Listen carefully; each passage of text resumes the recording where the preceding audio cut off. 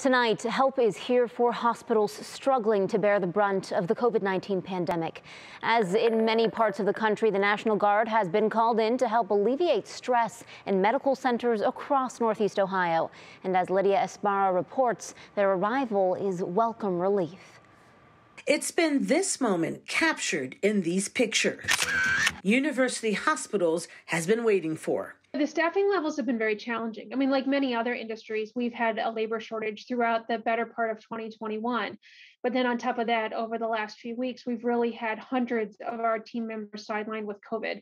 Help has arrived at last by the way of the Ohio National Guard. They arrived on Monday and hit the ground running. Governor DeWine authorized the deployment of the National Guard. And then we were working through the Ohio Hospital Association last week to help outline our needs. And here are their needs. University Hospitals has 23 hospitals. More than 1,000 employees are sick. Throughout the system, 500 patients are hospitalized with COVID, the majority of them the unvaccinated. Beds are at 95% capacity, and that's why the National Guard is here. They will help clean rooms, transport patients, change beds, and basically be another set of non-medical hands. Strosaker is glad they are here because this surge will not end soon. We're continuing to see a steady rise in our hospitalizations. And so, we are very concerned.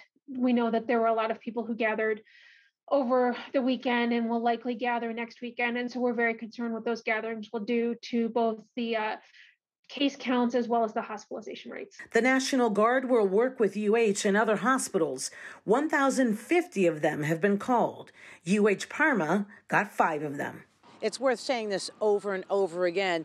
You should not come to the emergency room if you're getting tested for COVID. They are no emergency room is testing for COVID. So either try and get your hands on one of those tests or go to a center that is testing for it. Lydia Esparra, 3 News.